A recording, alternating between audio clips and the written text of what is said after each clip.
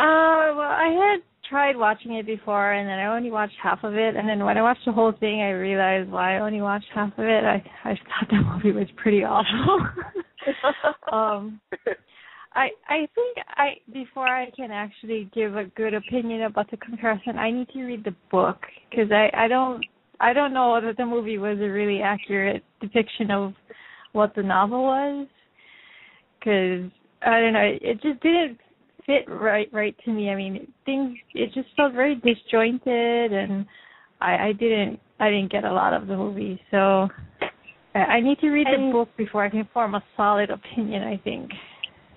And if you're listening, and if you have no idea what Battle Royale is, it's a Japanese film that was made in the year 2000, and it was based on a Japanese novel of the same name that was released in 1999.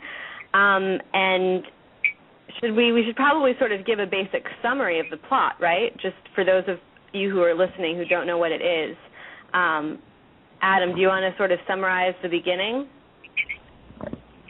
Well, how would you describe it? What's the scenario? Describe it, and I do see what Crystal is saying, that the movie is really disjointed. The production value is just not that good, and that's one of the problems. And I think there's also maybe a little bit of a barrier because of the Japanese style of filmmaking maybe doesn't resonate with American audiences quite as well. But the story is basically a class of Japanese kids in some, I guess, dystopian view of Japan is chosen at random to participate in these games by a former teacher, and they're just, without even knowing what's going on, to go out there and kill each other. A couple of things who really things up in the previous game. But yeah, I mean, go ahead. The part that I didn't really get was how they made it sound like the country was heavy unemployment and everything was terrible, but they all looked so nicely groomed. And, exactly. And it was like they said it was like the 30-second battle royale. But when they told the kids what they had to do, they had no idea. Like they had no idea what Battle Royale was. Right. I found that a little bizarre. They had never heard of the law or anything like that. In the book, it's a lot clearer. Okay. John, maybe you can tell us, because you're familiar with the book. Tell us, because Battle Royale is kind of getting embattled right now. What can you say in its defense? Yeah. The movie itself is a very, very truncated version of the book. The movie was meant to be mostly a bunch of kids butchering each other, and they wanted to make it very over the top and bloody. And there's a lot of elements in the movie that aren't in the book, and a lot of elements in the book that aren't in the movie. For instance, in the movie they make the teacher like sort of in charge of the whole deal. When, as far as I recall, I could be recalling this wrong, but the teacher wasn't that involved in the book. But what the primary premise is that you have this dystopian government. It's not the future. It's actually an alternate timeline. Something has changed in our history where Japan is now under this totalitarian regime, which sort of keeps most of the population in the dark about what's going on. It's actually very Orwellian. People generally go about their day-to-day lives, but to keep everyone in check, they hold the Battle Royale like every couple of years or something. I can't remember what the duration is. The students are picked to be a computer lottery, and it's always an entire class. Because classes are supposedly evenly divided between a male and female. And they take them to some island, because Japan has lots of islands, and the island has been cordoned off by the government, and they are set there, and they start off in a school building, and then they have to leave the school building one by one, and then they have to spread out across the island and hunt each other down. Right. Yep. So, and I mean that's definitely. I mean that premise was definitely similar to the Hunger Games, but there are a lot of differences. There are tons. For example, there's a time limit. I don't know what that time limit is, but if they don't, there's actually 2 time limits, which is actually pretty interesting. There's a 24-hour limit. If no one dies within 24 hours, then everyone dies. Which was pretty interesting, and then every couple, I don't remember what the duration is, but they have zones on the island. They're literally quadrants, and within certain periods of time, that a particular zone on the map will be declared uninhabitable, and they have to leave that zone, or else colors on their neck explode. And what that does is that it starts pushing them more and more towards smaller and smaller land. So that's what the time limits are all about. Yeah, the danger zones actually reminded me of like Catching Fire. Yeah, with the clock arena. Yeah. Right.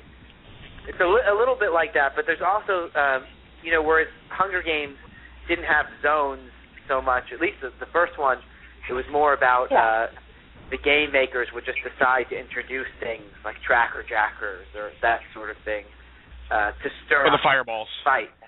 Right. Right. But also these people in Battle Royale, since it was a whole class, these are kids who knew each other, right, and been in the same class together. Whereas at Hunger Games, sorry, go ahead. I didn't. A lot of Battle Royale was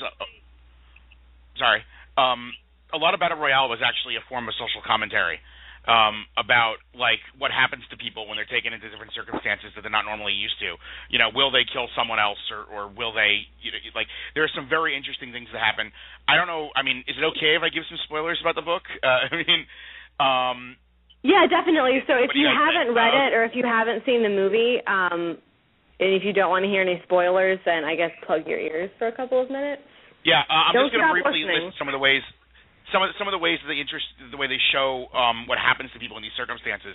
Like right off the bat at the beginning of the book, a boyfriend and girlfriend just jump off a cliff because they just refuse to deal with the Battle Royale.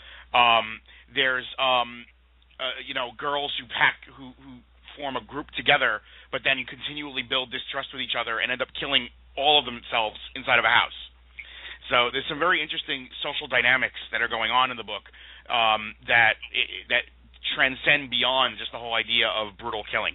That's one of the reasons why I found the book very, very interesting.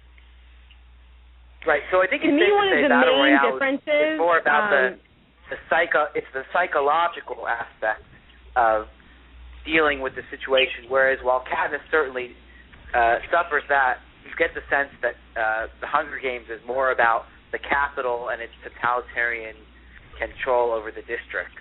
And Katniss is just sort of will to survive. I want to read a quote from our friends from Hunger Games Philippines who may have some close proximity to this experience, being in Philippines, not far from Japan. They say, Hunger Games isn't a rip-off of Battle Royale, rather a reinvention of the theme which has been there way before Battle Royale. And I think that's a great point to make, because if anyone who thinks Battle Royale is the first book to come up with this idea, then they're crazy. This has actually been floated around for many, many years in various media. So it's not like anyone has the right to claim ownership of a fight-to-the-death tournament. I was going to say unfair. That Stephen King has at least written 2 books that touch on this same topic. The Long Walk and The Running Man both have very similar themes to the Hunger Games or Battle Royale.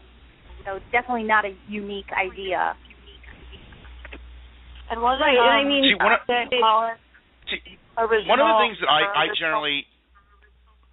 things that I generally tell my friends about it, because I know you brought me on here because I was talking to you in the past about my identification of Battle Royale being at least an influence. It's not that I don't feel it's a ripoff, and I don't feel it's a theft in any way. But what I do feel is that people need to pay attention to the literary origins of things, and that Hunger Games might have elements from Battle Royale.